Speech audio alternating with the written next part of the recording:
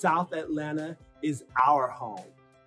During this pandemic, we're banding together to love it more than ever. We're running Carver Market to sustain jobs and make sure our neighbors can cook delicious, wholesome meals every day. We're surprising neighbors at home with chalk messages, encouraging notes, and phone calls to keep relationships strong. Through the Lupton Center, we're offering practical tools for weathering this crisis as a community.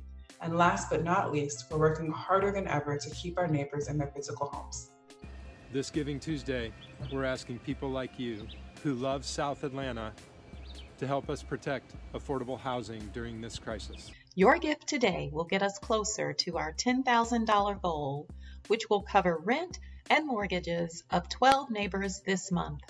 During the coronavirus, we're working together as hard as we can to keep our beloved home strong for the long haul. Will you join us? Visit fcsministries.org/Giving Tuesday today.